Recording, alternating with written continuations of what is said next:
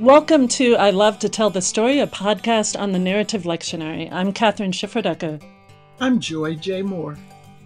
And today we welcome our friend Cory Driver, Dr. Cory Driver. Cory is an ordained ELCA pastor, and he's serving as the assistant to the bishop for emerging ministers and ministries in the Indiana-Kentucky Synod of the Evangelical Lutheran Church in America. And he's an adjunct professor of Old Testament here at Luther Seminary, and he is contributing to the revisions on our website, enterthebible.org. So that website has entries, pretty extensive entries on every book of the Bible, and Cory is helping us revise some of those entries and adding to them, to expanding on them. So we invite you to look at that website if you haven't seen it already, enterthebible.org. So welcome, Cory. Thank you for joining us. Thank you so much for having me. I'm really excited to be here and talk some about Isaiah today. That's great. So this is the podcast on a summer series that we're suggesting in the Narrative Lectionary on the book of Isaiah. This is a 4-part series. We're suggesting that you start it on June 4th of 2023, and then the last Sunday would be June 25th, 2023. But of course, you are welcome to modify those as fits into your church's schedule. But Cory was gracious enough to write the commentaries on those for those 4 weeks on various Isaiah texts. So let's begin though with just Isaiah as a whole.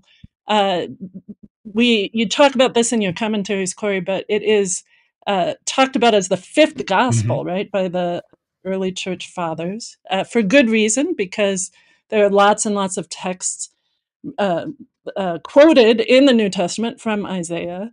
And of course, Isaiah is a book, as you say, of about death and resurrection, with lots of text related to Christian hope. So, what do you want to say about Isaiah as a whole, Cory, to introduce this series? The thing that people have been so excited about Isaiah over the times is the polyvalence therein, right? Like, we have stories of community suffering, death, resurrection, and ascension. But we also have all these passages about family, about personal experience, and about the larger community that have been applied absolutely to Jesus, but also Israel as a nation and a people, and then various folks as we go on through history. I'm a interpretation history kind of person. And there are lots of suffering servants, right, throughout history. And that's a easy one to claim, though not always pleasant.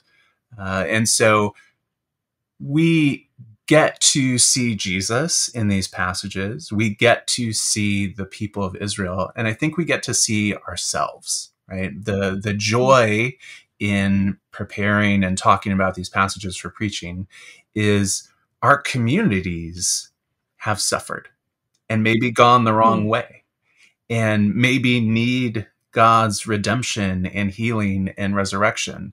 And so we get to see the kingdom of Judah. We get to see the experience of the Messiah.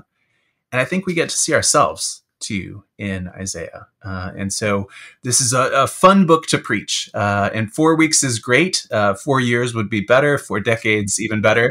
But Isaiah has something to say, I think. And it's a fun text. See, that's why we brought you, Cory, because we appreciate your appreciation of Isaiah. One of the reasons that I love Isaiah so much is that, as you noted, Catherine, it's repeated over and over throughout the New Testament. It was the one book of the Hebrew scriptures that seem to carry the expression and experience for ancient Israel. And so both, as you mentioned, Cory, a recognition of their suffering because of their sinfulness, but also in the midst of that reality, this constant hope in the faithful promises of a faithful God.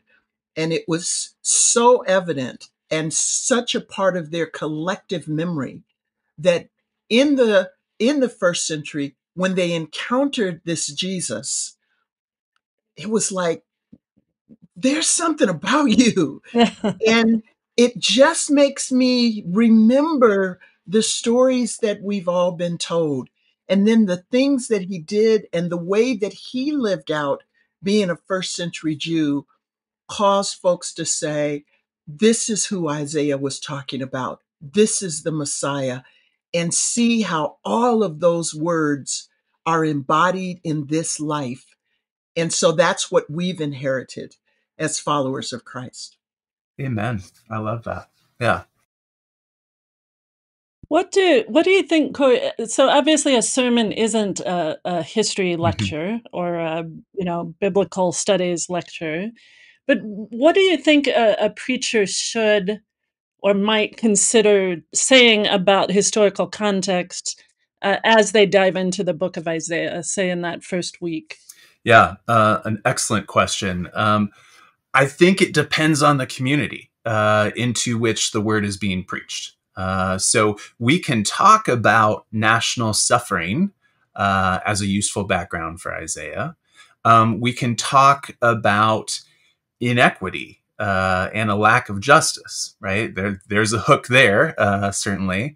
We can talk about folks missing the way and being lost. And we can talk about any number of these things. And quite frankly, we can talk about missing God, right? That there's sort of this missed connection throughout much of Isaiah. God saying, how are you missing me? And the people are saying, how are you missing us?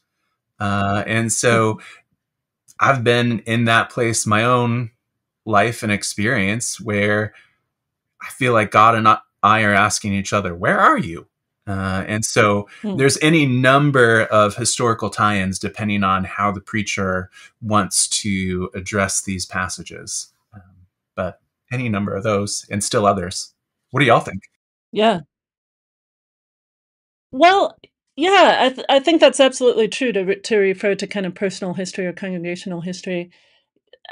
Perhaps talk a bit about the situation of Israel as, or Judah in this case, obviously, as a very small nation amongst Mm. empires and constantly threatened by empires, and then so that the word of both judgment and promise come to a people who are in a precarious situation, just historically speaking, in the wider context, without making it into a history of biblical times or the ancient Near East, but just to I know my students appreciate being reminded, or I think they do anyway, that Judah is more like, say, Guatemala than it is like the United Mm. States, right? That it's a small nation surrounded by much larger empires, and I think that helps give them a perspective into, especially the claim that comes later in Isaiah of, well, throughout Isaiah really, but especially in the latter part about God's Mm-hmm. sovereignty, right? That the God of this tiny nation is the God of the whole universe and the only God. I mean, that's we kind of take that claim for granted, I think, but to know the boldness of that claim coming from a little tiny nation like Israel or Judah, that's I think it's helpful to remember how bold that claim is, that our God is the only God. So because I love to work with words, let me kind of describe um, the circumstance that you were referencing, Cory, with a little bit more specificity. Mm-hmm. Unrest in the Middle East, warring political factions, allegations of sexual assault, actually naming our beloved celebrities, Mm-hmm. rumors of war, irregular weather patterns, economic collapse, social unrest, adverse employment practices, mistreatment of the elderly, incest, bribery, forced labor, global disease, divorce, domestic violence, increased child sacrifice, adultery, multiple sex partners. When I read the first chapter of Isaiah, I think someone has inserted an ancient text into the teleprompters of the network news, because I was describing that text, that context that you were talking about, Catherine, but it sure sounded like I was reading the latest Twitter feed. Mm-hmm. Yeah. Absolutely. Just maybe a half hour ago, as I was doing my final prep, I was reading chapter 1 and thought, where's my sandwich board? Right? Like I gotta, there's an apocalypse on. Exactly. Yeah. Well, let's move into particular texts. Week 1, and again, we're suggesting that this would be June 4th of 2023. And the text that's been assigned is Isaiah chapter 6, verses 1 through 8, with the option of adding verses 9 through 13. And this is, of course, a very famous passage in Isaiah, the call story, you might say, of Isaiah. I love how you the kind of subtitle you put on your commentary, Cory. The first step is admitting we have a problem. That's good. Thanks. Yeah, I think that's what's going on here, right? We get prologue and introduction prior to this, but this is the real beginning of the book of Isaiah in a lot of ways. And it is the acknowledgement of a problem, right? God is holding forth in the heavenly place, which can barely stand God's holiness, right? The foundations are shaking, the seraphim are hiding and doing their thing. And it looks like even heaven's about to crack apart. And into that is thrust this human, Isaiah. And his first movement is self-criticism. Woe to me, I'm a person of unclean lips from a people of unclean lips, right? I am in trouble, right? It's bad enough that God sees us on earth. Here I am in heaven, in God's home place. I am in a lot of trouble. And this is admitting the problem that we've been talking about in the chapters prior to this, but here it is in personal experience, confronted with, oh, this is who God is, and this is who I am. And the great good news, right? Because in Isaiah, we can never separate the problem from the solution very far, is that God's already thought of this, right? And the angel goes and takes the fire piece from the altar and touches it to Isaiah's lips. God knows Isaiah is a person of unclean lips, from people of unclean lips, and has a plan.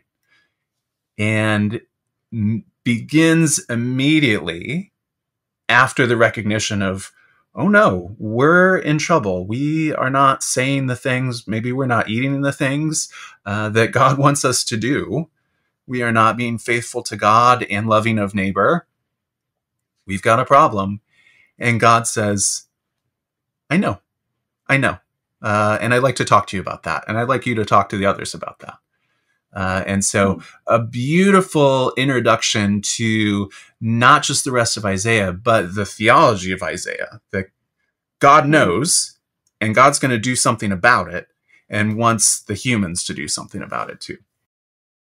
And calls on humans. So I'm looking at verse 8. Then I heard the voice of the Lord saying, whom shall I send, and who will go for us? And I said, here am I, send me. Beautiful.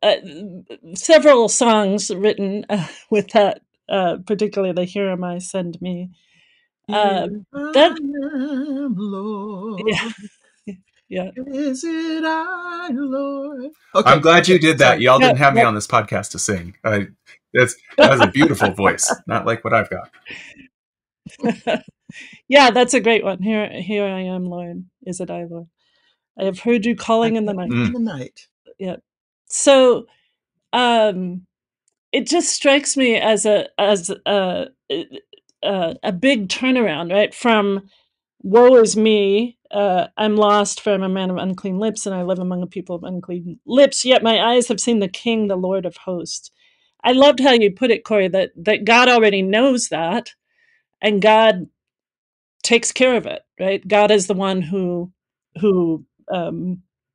purifies. Now that this has touched your lips, your guilt has departed, and your sin is blotted out. And it's in the wake of that forgiveness, that redemption, that Isaiah is able to say, "Here am I, send me." I know my faults.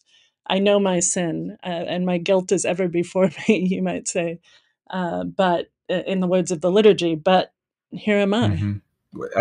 I'm ready to be used. Yeah, I feel like maybe one of the top 10 themes, and there's so many, of Isaiah is once God does a thing, it is done, right? There's all this call to remember the works of God, or here I am doing this thing. Do you not see it, right?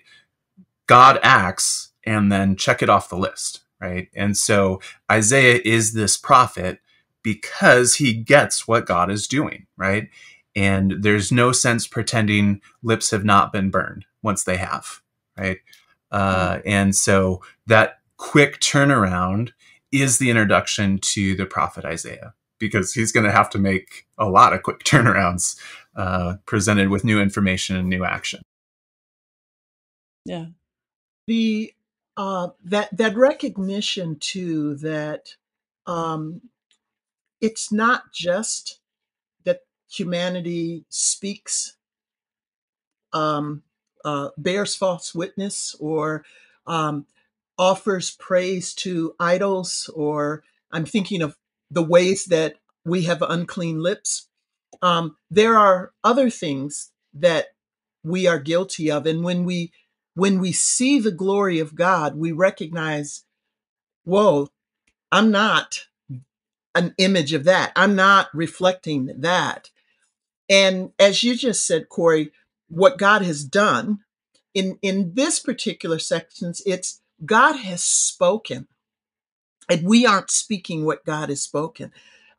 Over and over as we go through this book, God is speaking, calling out, and offering hope, offering redemption, which in this moment is experienced so that Isaiah can actually bear witness to, I've heard God's voice, I've seen God work, and I'm reminding you, as God has reminded me, that this is our story. And you introduced verse 8 there, Catherine. What I love is the timing of when Isaiah hears the voice of God. He's in the presence of holiness, and he overhears the praise offered to God. But it is not until he receives the forgiveness that he hears that God is looking for someone. And then he is able to stop navel gazing, because God has taken care of his sin, and he can say, "Here am I, Lord, send me." And I know it's a question of whether we do the next few verses. But as you said, Cory, that quick turnaround, what Isaiah is actually asked to do, if you stop there, it's beautiful. Oh, yes, God forgives, God calls, we say yes, and we're on it. And then we keep reading.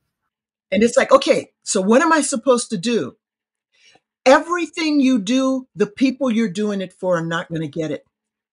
The words you say, they're not going to understand. They're not going to hear when you speak. They're not going to see what you show them. Okay, wait a minute. This is a bigger task than I had in mind. I wonder if this isn't the prophetic technique of Jonah, right? You come in and you say, look, 40 more days and Nineveh is going to be destroyed. There's no ifs, there's no ands. That's the message. And it provokes repentance. Who knows, but God might be gracious with us, right? And Isaiah is to speak this message so that people will be ununderstanding, right? So that they will not hear. But I think that that's kind of how God works, right? Like very canny, very insightful, you know, as the creator of all the earth and everything, to say, maybe I'll get them this way, right? Like this hasn't worked and that hasn't worked. I did the whole garden thing, right, in chapter 5. So here's what, And they walked out yeah, on it. here's what we're going to do. 40 more days and Nineveh is going to be destroyed, or an unnumbered number of days and then Jerusalem's going to be destroyed. How do you like that? Right? Maybe that will work. And we do have this sort of almost experimental version of prophecy in Isaiah. We're going to try it this way. And we're going to try it that way. And I'm going to give this message and then I'm going to give that message. And they might sound even opposite. But this is the God who pursues, right? And I'm going to come at you this way, and it might work. I'm going to come at you that way. How do you respond? And so this is how we see God acting several times, right? To say, I'm going to tell them, and they might take this, but they might not. So I'll tell them this other way too, right? And that's why we have all these prophetic voices and all the different prophecies throughout this book. And so if you put one chapter of Isaiah with another chapter of Isaiah, it's like, is this even the same? Yes, it is, because this is how we see God working. Well, that's probably a good segue, and it's an important question because that does. You're right, Joy. It sounds really beautiful, and then the prophecy you have to itself go to is work. really disturbing. Yeah, but I'm afraid we need to move on to those other chapters of Isaiah. So for week 2, the text is Isaiah chapter 9, just a few chapters later, verses 1 through 7, and this is what we're suggesting for June 11th, and it's another well-known passage from Isaiah. That is quoted in the New Testament. The people who walked in darkness have seen a great light. Those who lived in the land of deep darkness, on them light has shined, etc., etc. So this seems like a much more hopeful prophecy than what we ended with in Isaiah 9. What do you talk, Cory, in your commentary about light amongst shadows, that after a communal tragedy, of course, there's shadows of despair, but Isaiah promises a light here. And you say that he's probably referring to King Hezekiah. Do you want to say just a word about Hezekiah and how he fits into Judah's? Yeah, absolutely. This is the week of the 4 where I'd say dig into the history the most, because that helps ground the experience of prophecy and the experience of promise. So Hezekiah is this reformer, political, economic, spiritual, to be sure, reformer who welcomes refugees from the north after Sennacherib basically crushes the northern kingdom of Israel and invites everybody to say, look, maybe you turned away, welcome back. Here's how we do things in the South, right? The South has got something to say, and here it is, and we're going to celebrate our festivals, and we got a temple and all that. And we only worship the one God, by the way. So he is this reformer, but he doesn't get a pass, right? And the book of Isaiah turns on Hezekiah being stupid, if we can say it, right? And sharing too much and giving too much information to the people who will ultimately come and destroy the southern kingdom of Judah. And so we have all the Babylonians. Yeah. We have all this hope built up in Hezekiah, particularly as he is a light to Galilee of the Gentiles, right? To Zebulun and Naphtali, these people who have been crushed are the exact people that Hezekiah is going to take care of. So 2 Chronicles 30 is like the story of welcoming these folks, saying, you know, it went badly for you. I'm not going to say I told you so, but welcome, right? And so if we see this hope of Hezekiah in Isaiah 9, we also need to be aware that it's short-lived, right? There's all this promise, all this desire. Hey, things are going to be great. And there's all this trust put in a human leader who then lets people down and is not what the folks were looking for. And to carry this forward to Jesus, because, you know, Christians want to talk about Jesus. Especially with texts like this. Especially Oh, with yeah. texts like this. A child has been born for us, a son given to us, etc., etc. Yeah. In the Gospels, folks are disappointed with Jesus all the time. When are you going to fight the Romans, right? When are we going to break the rod of our oppressors? We've read about this stuff. Hey, we're in Galilee. Any chance in throwing out, everybody we don't like? No, that's not what Jesus comes to do. And that is a great problem again and again in the Gospels. So I think the challenge and invitation for this week, preaching Isaiah 9, is to say, God's promises are good and true. How do we see those playing out? And how do we be honest with God, right? Scripture is full of people saying, this doesn't seem like what you promised, God. I'm going to lament. Mm-hmm. I'm going to challenge. And that is not an unchristian or unbiblical response, but to say, I have to hold these promises that you're making for me and for us and for, everybody, even the people we don't necessarily like. But I have to hold my own integrity, right? Catherine will always go back to the book of Job, right? How do you be a person in relationship with God who is not system, but God who is God, right? Mm-hmm. And it might work out great and it might not. God's promises remain. And so, yes, multiplying the nation by presumably welcoming refugees, right? Increasing joy and naming children after who God is. Absolutely. This child will be a sign. But when this child grows up, and I'm saying it's probably Hezekiah in the first reading, and then betrays the southern kingdom to Babylon by giving a tour of all the treasures you might want to loot. 39. Yeah. What do you do 39. then? And so I think it's an invitation to the preacher to dig in and do some Christology in front of people. Jesus saves, absolutely. How and from what? And let's be really honest and intentional about examining that. Hezekiah saved. For sure, Hezekiah saved. But how and from what? And so let's handle the texts that we're given carefully and lovingly and with integrity to say, absolutely, right? A wonderful counselor, a mighty God, an everlasting Father, a Prince of Peace. Jesus was killed.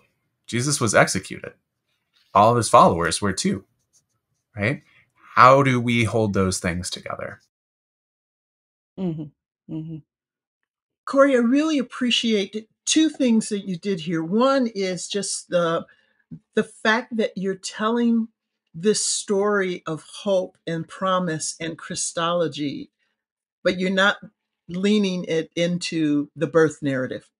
And so often we refer to this passage during the Christmas season and telling the Christmas story. And I think the power of these stories from ancient Israel's history to help them to be able to recognize Jesus when Jesus walked on earth was the fact that the stories themselves revealed the promise and faithfulness of God. And sometimes what we've done is we've taken snippets and assigned them to portions so we almost wouldn't recognize if God showed up in the flesh today, much like the first century followers didn't recognize this Moses, this Abraham that was before them, this Messiah. And so I challenge our pastors not to do a summer Christmas, but to stay with the story of Isaiah and to allow this ancient stories, events, episodes, history to be so clearly laid out that folks understand just how precarious it is to hold to the truth promises of God in the midst of a not yet moment, which is where we live until Christ returns. Exactly. That's the gift of this. Not to say, hey, all good and sunshine and rainbows. This is preaching to us if we let it.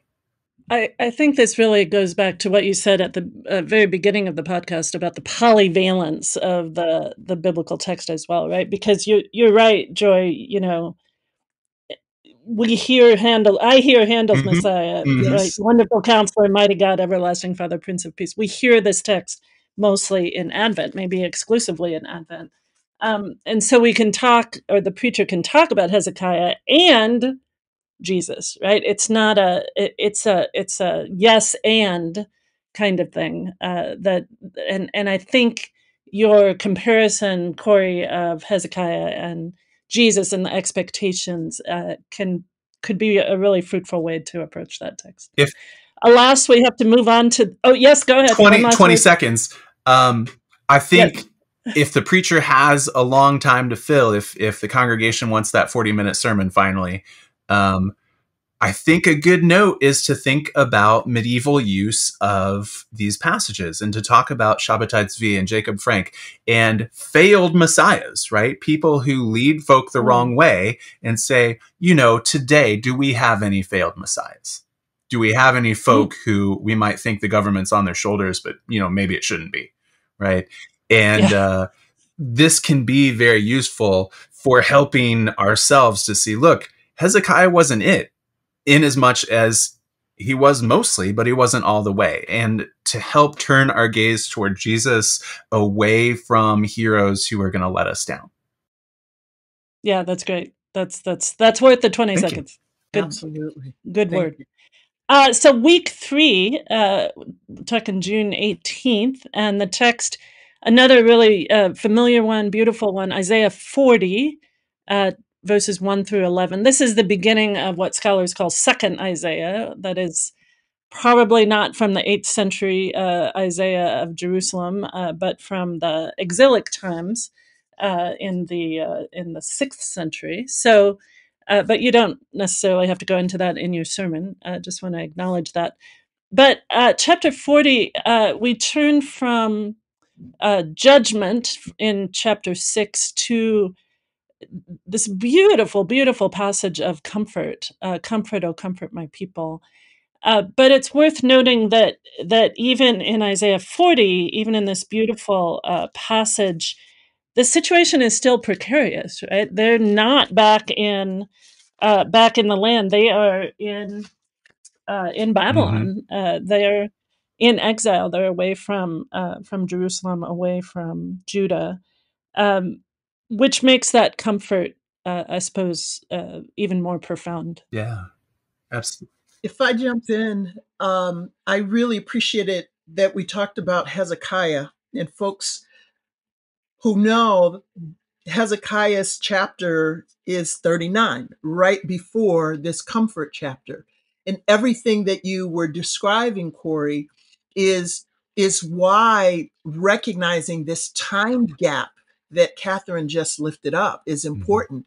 Because what you have, as we were in chapter 6, chapter 9, talking about this promised one who has done all of these great things, which is actually who Uzziah was, the king that died, that enabled Isaiah to look beyond the earthly king to see the holy king.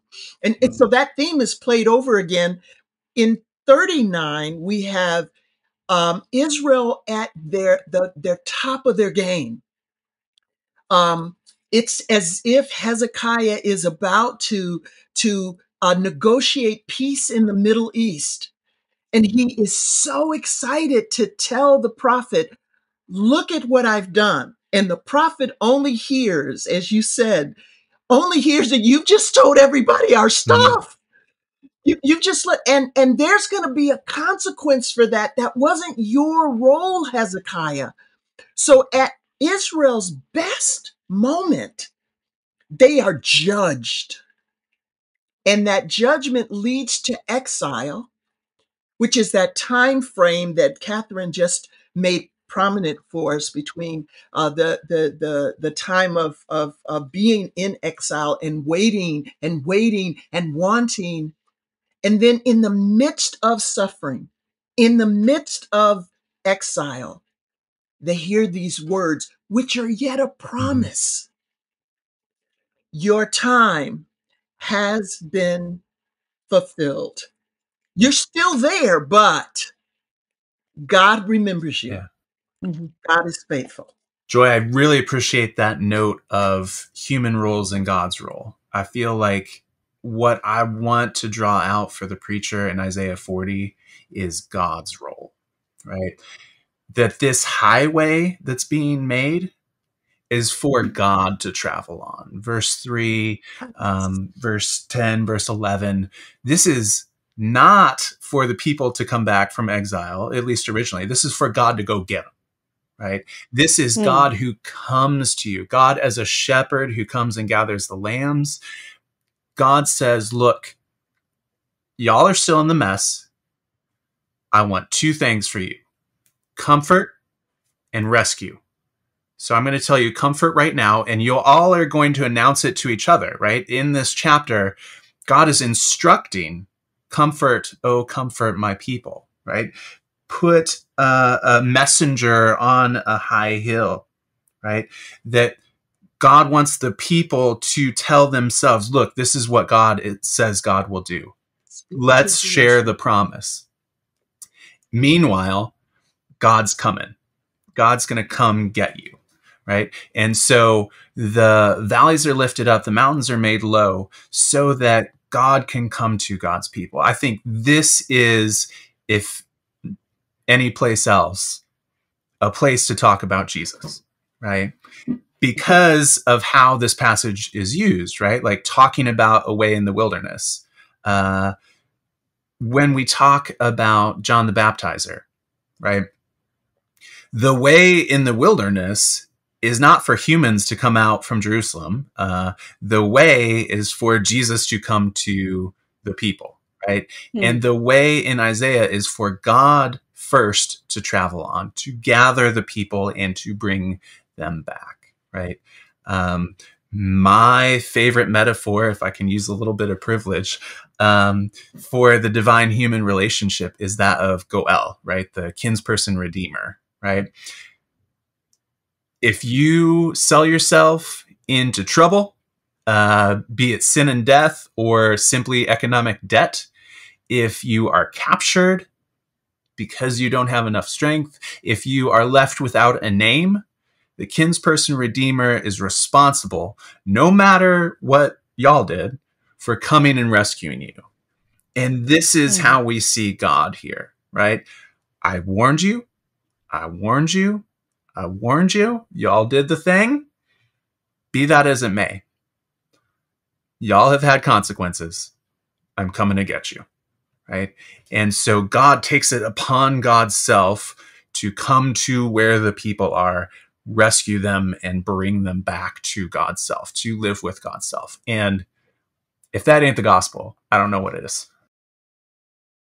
That's really beautiful, Cory. I love that insight. And I have to say, I had not noticed that before, but you're right. In the wilderness, prepare the way of the Lord, make straight in the desert a highway for our God.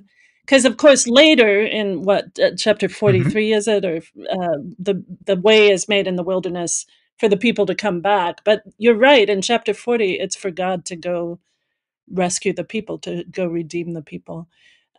So yeah, and it fits well, I think, with what we said about the first week's text in Isaiah 6, where it's God again who acts to cleanse the prophet's lips, and it's God's call that comes to the prophet. It's God's action.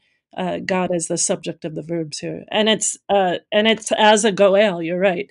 If our listeners are interested, you probably already know this, but there's a lot about the goel, the kinsman redeemer, in Leviticus 25 and the laws about Jubilee, and in other texts in the Pentateuch, but particularly Leviticus 25. So God acts as redeemer, God acts as shepherd, to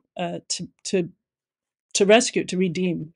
And in God's action, God calls for preaching, God calls for proclamation. Yes. Lift up your voice, right? Tell the people what I'm doing. And so, again, this goes back to Isaiah 6, right? God is going to do the thing and wants humans to tell each other about it.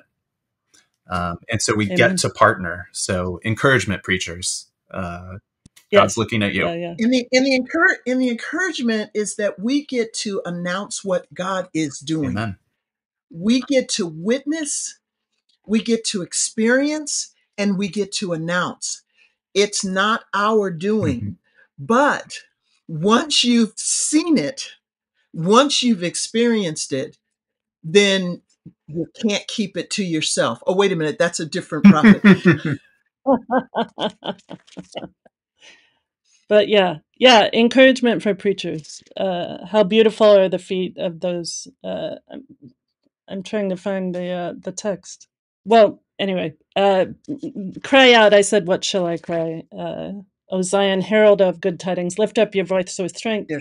O Jerusalem, herald of good tidings, lift it up, do not fear. Say to the cities of Judah, here is your God. Yeah, that's beautiful. Behold, your Lord will come. Right? That's yeah. And thank you to our working preachers for answering that call. Amen. Let's move on to week 4. So in week 4, we're moving to Isaiah chapter 61, verses 1 through 11.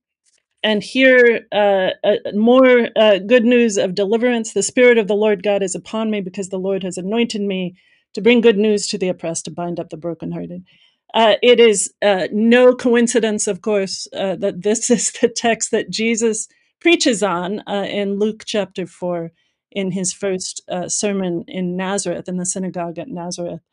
And he's speaking of Leviticus 25, to proclaim the year of the Lord's favor. That's the year of Jubilee, right? The year of Jubilee, the year of the Lord's favor, to provide for those who mourn in Zion, to proclaim liberty to the captives and release to the prisoners. That's what Jubilee is, right? Debts forgiven, people coming home again, prisoners released. Land return, inequity abolished. Yeah, all of that.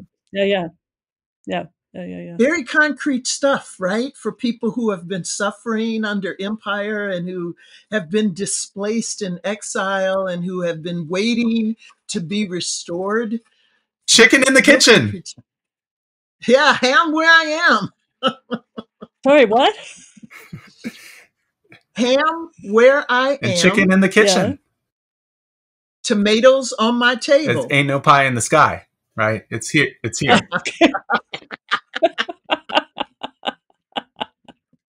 I am not familiar with that song. Yeah, very concrete. I've heard it preached. I haven't heard it sung. I've heard it preached. Okay, all right. Thank you. Yeah. What do you want to say about this text? I love the reversals and the progress, right? So it's good news to the humble and to the brokenhearted and the captives and the prisoners. Hooray. But then they become the ministers, right? You will be my ministers. I'm at verse 6. You will eat the wealth of nations. You boast. God loves justice, and the justice pictured here is not just freedom for the captives, if that were not enough, Deanu, right? But to say, I'm going to take you all as my people, and I want you to do my work, and I want you to be identified with me, and I'm going to lift you up. So if we have this overarching narrative of suffering, death, resurrection, and ascension in the book of Isaiah, this is the ascension part, right? There's all this raising up, right? You come out of the hole in which you have been held, right? Subterranean prisons or whatever. And then I'm going to lift you up even further. I'm going to set you up as somebody I want talking to other folks, telling about who I am, right?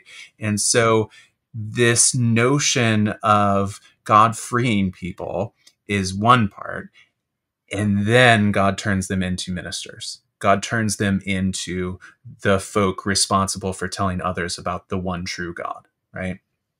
And a kind of great commission. Exactly. Right? Yeah, exactly. Yeah. So Ricky Watts has done this incredible book called Isaiah's um, New Mm, Exodus in Mark. Isaiah's New Exodus in Mark. And what he does is he reads the Gospel of Mark with the promises of Isaiah in light of the mm, Exodus. So the stories that are of the people of God start with liberation. You just mentioned that, Cory. Liberation, and then promise of a complete fulfillment, and then that promise revealed in Jesus, right? So Exodus, Isaiah, Mark. But what your comments just made me think about, Cory, when you were talking about this reversal that we have as we move into this ascension moment of chapter 61 and moving, um, is that after the Exodus, where God literally destroyed the greatest empire and moved mm. nature to free the captives, what they did was to take on the exact same system and to put themselves over the people that they could influence. And so they became the Mm-hmm. captors. That was not God's Right. plan. And so what you have here is, okay, I'm setting you free. Like you said, Cory, as if that isn't enough, but I'm reminding you of why you were created in the first place. When the call was given to Abraham and Sarah, your descendants will be a blessing, not a captive, not a system of power over. Your people will be the blessing for all people. And so this chapter 61 is saying, you've experienced this freedom, and now you will offer that freedom to others. It is an incredible reversal for human experience, but it is a demonstration of the faithfulness of God, because this was God's intention from the creation in the garden. Absolutely. Going back to what Catherine was saying, the year of the Lord is not supposed to be a one-time thing. It happens again and again and Mm. again because we need that, right? And so God invites, and maybe a little stronger verb than invites, folks into being ministers of justice, of righteousness, right? This is not, hey, you're good, go and relax. This is, hey, you're good, let's tell people and let's perform Mhm. God's justice. Let's perform God's righteousness so that this song spreads out, right? In the latter parts of Isaiah, you get this song language that you will sing a song of freedom that Mhm. catches on, that Mm. it's not just, okay, we're going to abolish prisons. Awesome. Let's do that. But then when everybody's out, let's perform righteousness so that people aren't Mm. going to prison, right? Let's Right. do Mm. the work Mhm. because of who we have seen God to be. We have this communal experience of death and resurrection and now ascension. Let's keep on doing that, right? And I think that's how we get to Jesus again, is to say, look, we're called into something else. Isaiah is a cool story, but unless we make it our story through the power and example of Christ, it's just a cool story, right? It's just, Mm. yeah. But yeah, And what, sorry, we need that. We need that liberation, no, and we need that living into the righteousness that God calls. So we cannot accept liberation as enough. exactly. Exactly. It becomes our responsibility. And I love that you highlight that it becomes a song language, and, Mhm. like the Pied Piper, people can join Mm-hmm. in.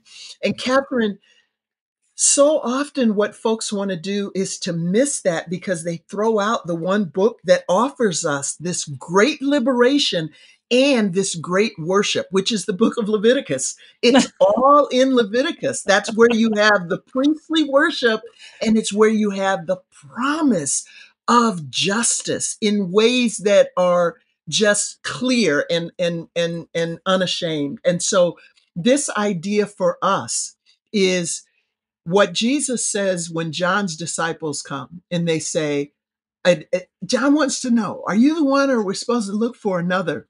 And what does Jesus say? Tell them what you've seen that I've done.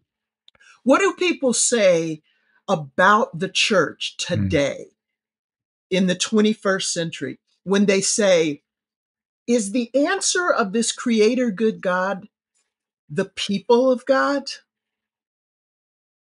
What do we say? What have you seen? What have we done?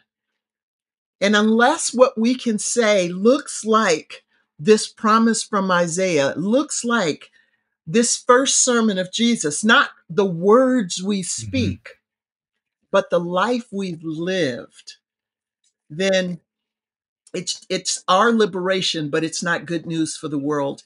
And that's just not enough. Yeah. What does it mean to be wrapped in a robe of righteousness, as this text says, right? Like, not to put it on, not to experience, but to wear it. Well, I'm afraid we've probably come to the end of our time.